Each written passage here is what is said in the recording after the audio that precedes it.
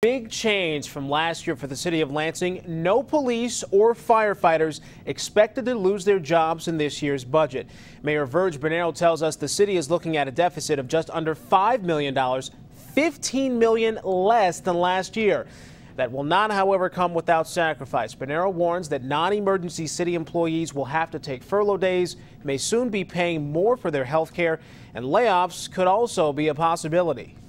We had a workforce of 1,200 when I came in here 7 years ago. Now we have 850. So, we know that our employees, city workers are working harder, faster, and smarter. That's how we've been able to get work done. We have increased productivity. Now, the good news, the city will have money to strengthen public safety and pay for roads because voters passed that millage back in November. Mayor Bernero says he will continue to look at consolidating and sharing services for savings in the future.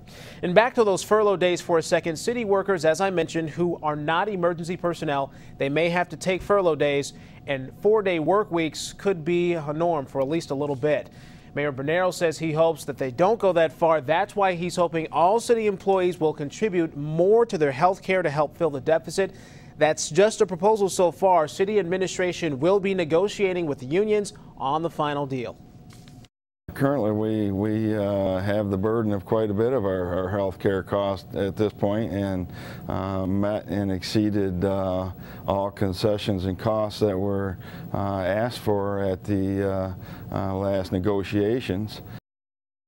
Shuck says once they get more details on the proposal, the union will be willing to work with the city administration to find a solution.